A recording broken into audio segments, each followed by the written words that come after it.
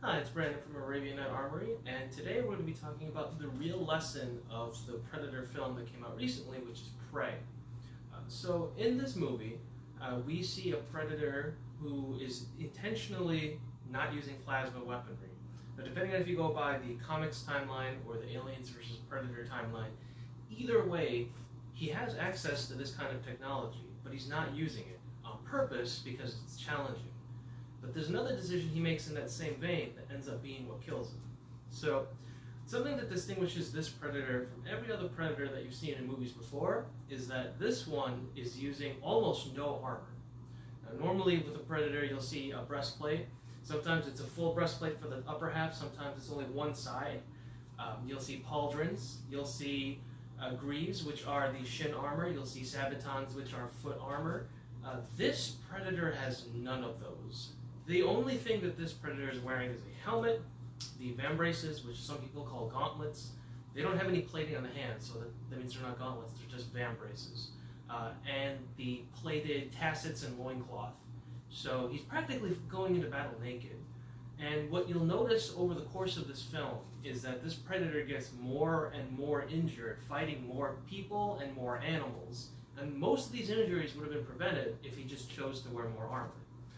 One thing that happens is he steps in a bear trap, and the bear trap clamps down on his leg.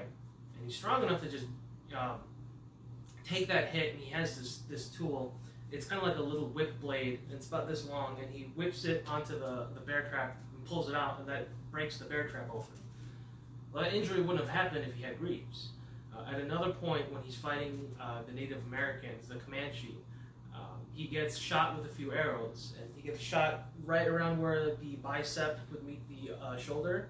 That would have been stopped by a pauldron. He also gets stabbed, impaled actually, with one of his own combi stick spears, and it's through the chest. And again, that would have been prevented if he's wearing a breastplate. He also gets cut a few times with some tomahawks and some fighting knives.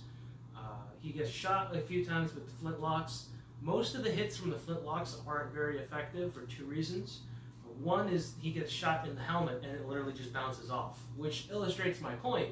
Good armor would have prevented him from dying. The second time, he uses a shield that unfolds from his vambrace, which is really cool. I'm glad I got to see that in this movie because, like, I would love to see, like, if you haven't seen the movie, it's like a little triangle that kind of unfolds into a circle. So, tactically, having a buckler is really, really good for close quarters combat. And it makes sense with the way the Predators fight because a buckler, a small shield, it doesn't cover his whole body like a tower shield. It requires more dynamic blocking to be effective. And it can be used as a weapon, which he does use it as a weapon. This Predator also sustained a couple injuries from entering a wrestling match with a grizzly bear. He ends up winning the match, obviously. I love that the killing blow was that he does a side kick to the bear's head, and that breaks the neck. And then, he picks up the bear over his head, and the blood drips all over him, and he's like in the glory of that moment. And in that moment, he sees the protagonist, Naru, in a beaver dam that was hiding from the bear, and he ignores her because he doesn't consider her a threat. He considers the bear to be the threat between the two of them. And that mentality ends up being another reason why he's defeated. Later on, the main character, when they're having this final confrontation with the Predator, they're kind of combining all of the knowledge that they've gained, not just from hunting creatures in general, but from the way that this Predator behaves, the way it moves, the way it fights, the way it chooses to take an engagement, and it makes it a very believable ending. So we're going to get into the spoilers for the ending, obviously, but that's kind of necessary for the point of this video. So when she's fighting the Predator in the final confrontation, she takes this medicine that slows down her blood circulation, but it also makes her body run colder, so she's invisible to the Predator. And then she takes a flintlock she got from one of the French fur trappers, and she shoots him in the back of the head, and the helmet falls off the Predator's face. So that's the first sneak attack she gets. Later on, she gets another sneak attack as she's being pursued. She jumps out of the trees, takes out her tomahawk, and gets a couple extra shots on the shoulders and upper chest of the Predator. And right there is more injuries that would have been prevented by armor. She ends up drawing him out a little bit further into a series of traps that she made. The first trap was spike traps that she put along the trees, because she noticed the predator loves to jump from tree to tree, and that's how it hunts its prey.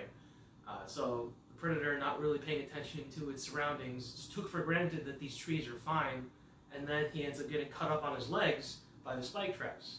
Again, Greaves would have prevented that. Sabaton's foot armor, that also would have prevented some of that injury.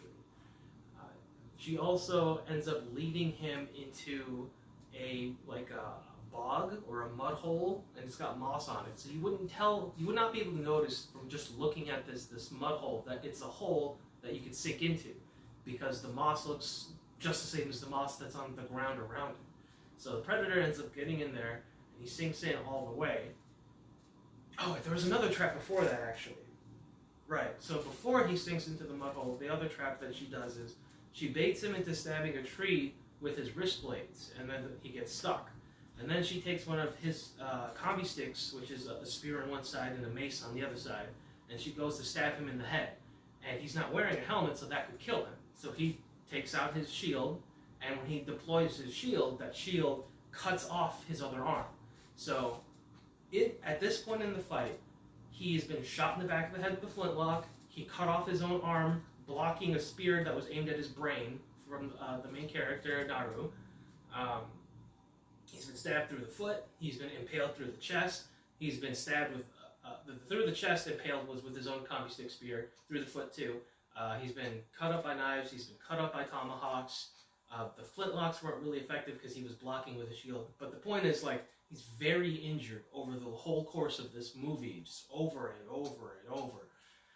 And when he gets trapped in the mud, he's like, all right, I've had enough of this pesky human. So he takes out his spear gun, and he aims it at her, and he shoots it. And that's when the hero moves over and reveals that when he lost his helmet, she picked up the helmet, set it up on a trap so that the laser dots were aiming at his head, and then he turns around and he sees that the spears that he was just shooting are arcing in a circle to follow the target, and he headshots himself. And that's a very believable way to kill the predator, because she doesn't win a boxing match with the thing, right? She observes the way he hunts and uses it against him. She observes the performance of his own weapons, not just the spear gun going off of the helmet, but also the combi stick, which breaks into a spear and mace combo.